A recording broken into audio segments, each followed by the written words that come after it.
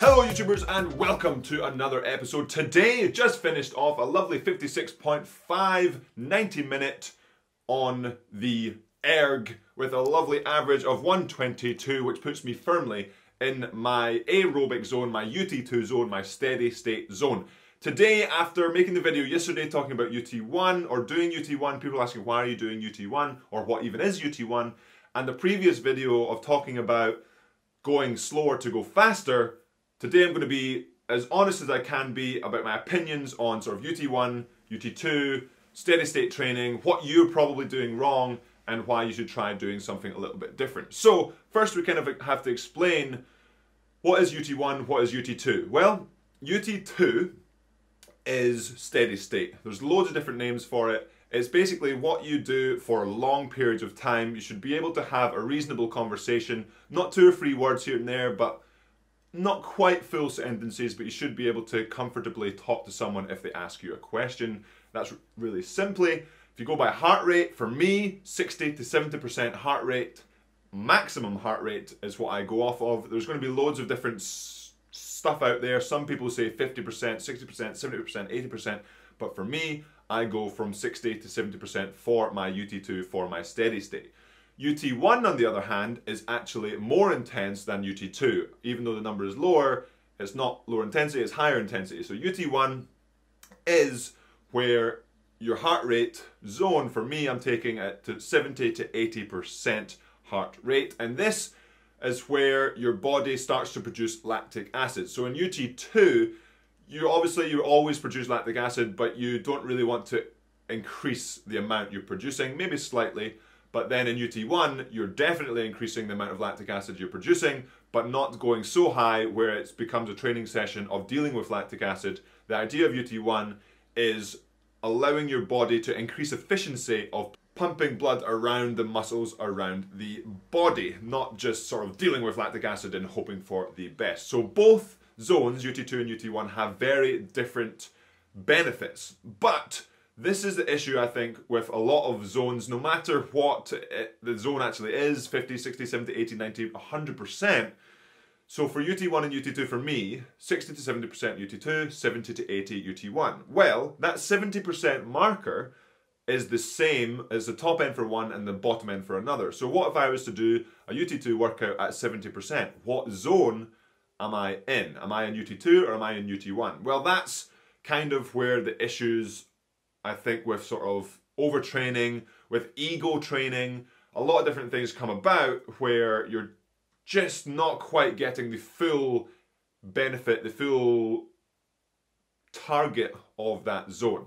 You never really want to be in between 2 zones because you're not getting the benefit of the zone lower and you're not getting the benefit of the zone higher. Obviously, there's going to be those workouts where it's just a bit of a muddle, but for my UT2, if I'm sitting at 70%, I'm not getting the full benefit of the UT2 because I'm pushing into UT1, and I'm not getting the full benefit of UT1 because I'm pushing into UT2.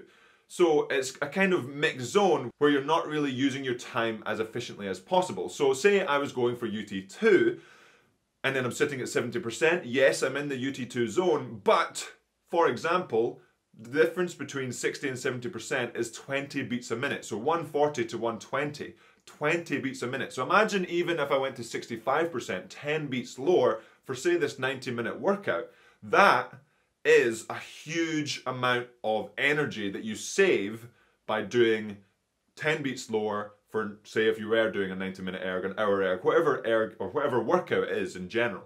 Say you're doing a workout in UT2 from the top end to the bottom end. That 120 heart rate for me versus 140 heart rate at the top end is a massive, massive effort difference, but at 120, 125, like today I was at 122, I'm pretty much fully working at UT2 aerobic gains. When I'm at the 40% or the 140 heart rate, I'm working my aerobic capacity, but I'm spending so much more energy to do that and also producing more lactic acid pushing into UT1.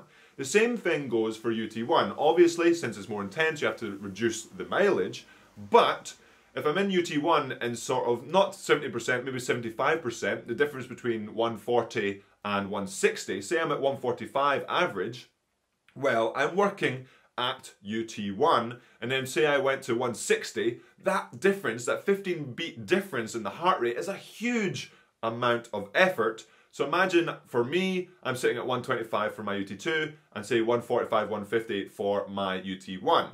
I'm saving energy on the UT2, but I'm actually getting roughly, pretty much exactly the same, roughly approximately, the same cardio aerobic gains in the steady state, so 125 versus 140, but I'm saving an outrageous amount of effort that I can put into other workouts or just have for the rest of the day.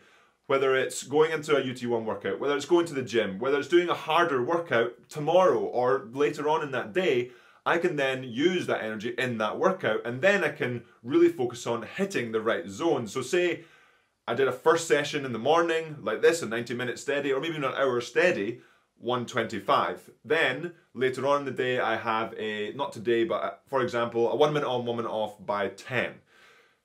I'll be much fresher and able to hit really high intensities much easier and hit the right zones, especially if it's above UT1, and really smash those zones if I'm a little bit more fresh from the morning workout that I've done at say 125 heart rate. But if I did the UT2 at say 140 heart rate, which is still in the UT2 zone, and then go on to those 1 minute on, 1 minute offs, I'm going to be more tired. I'm going to be struggling a little bit more to hit those zones, to hit those splits. When you smash a high intensity workout, it just helps with that motivation. It means to me, it's like, well, I've just done 100k this week at low intensity, and then I've completely smashed out a 500 workout.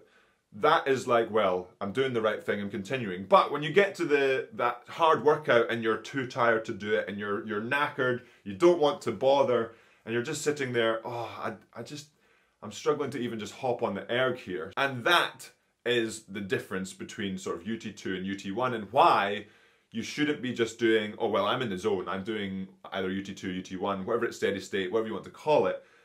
It's a case of doing it in the right way and thinking about what those workouts do to your other workouts. Whether you are taking your workouts literally, as in doing 2 workouts a day, whatever it is, or 5 workouts a week, or whatever, you could be saying, well, if I do this workout this morning or this evening at a lower end UT2, I'm saving energy for going out this evening, not currently this time.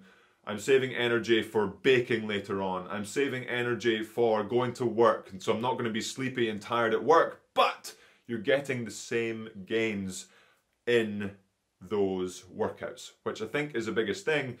And people really struggle as well with, and this is what I struggled with. Everyone struggles with it at some point, I'm pretty sure.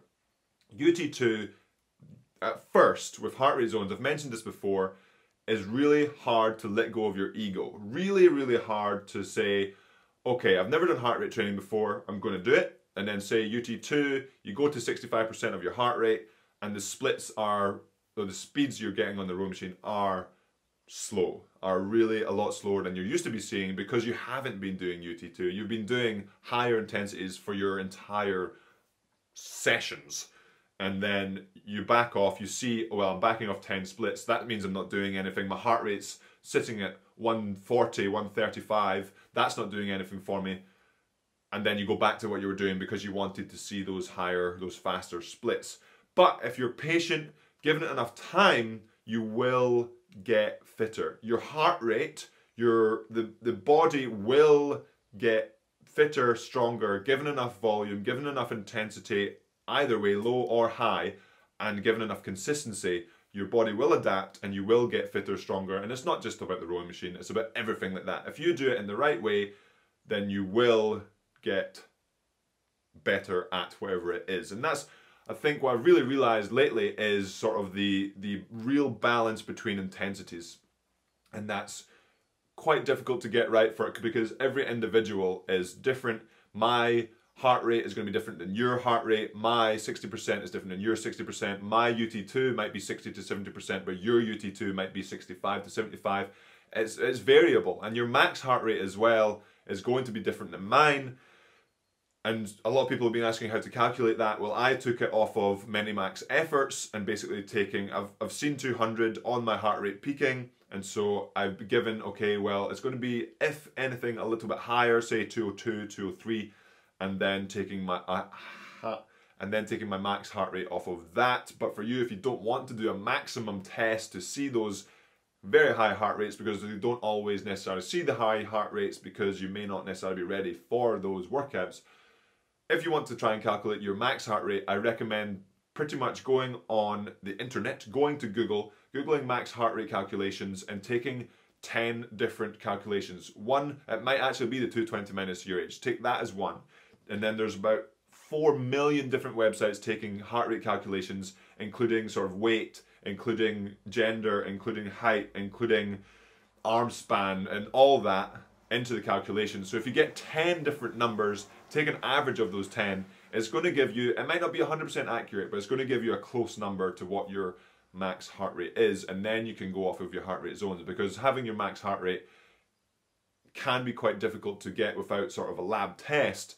But say your max heart rate is 202 and you do the calculations and get a rough estimate of 201 or 203 or 200 or 204, those zones are only going to vary about 1 or 2 beats. So if you're sticking in the zone fully, not just at the top end or the bottom end, you're going to be fine anyway. And so that's kind of what I'm thinking of UT1, UT2. I really think that I'm not just saying everyone should do heart rate training, but I really think the intensities of training should be really looked at regardless of what you're doing, running, biking, cycling, anything. Just having a think, am I doing something to too intense of a level? And sometimes I was a culprit at university and at the start of my rowing career.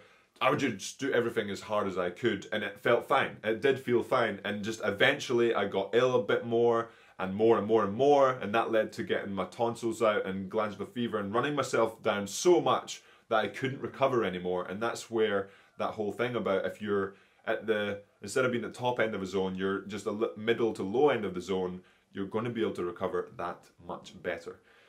So that will be it for today's episode, Yam Squad. A little bit of a chat on a subject that I really want to get out there and just help the Yam Squad and see what you can do. And especially in these times of isolation, not everyone obviously, but a lot of us do have a little bit more time to get a little bit more mileage. And if it's at that right intensity, you're going to be able to do that. So hopefully you can do that. Let me know in the comments below if you think doing these intensities are the right thing to do. If you've been thinking, maybe I've been doing it too hard or maybe even too light, I'd be really interested to know in the comments below. Or maybe I'm just completely telling nonsense and you could have a completely different opinion. Also, let me know. It'd be great to strike up a conversation. And as always, Yam Squad, remember to subscribe if you haven't already. Hit that like button, and I will see you. This is Friday already. We've made it to the end of the week already. Oh yeah! I'll see you tomorrow on Saturday for another episode of the vlogs. Oh yeah!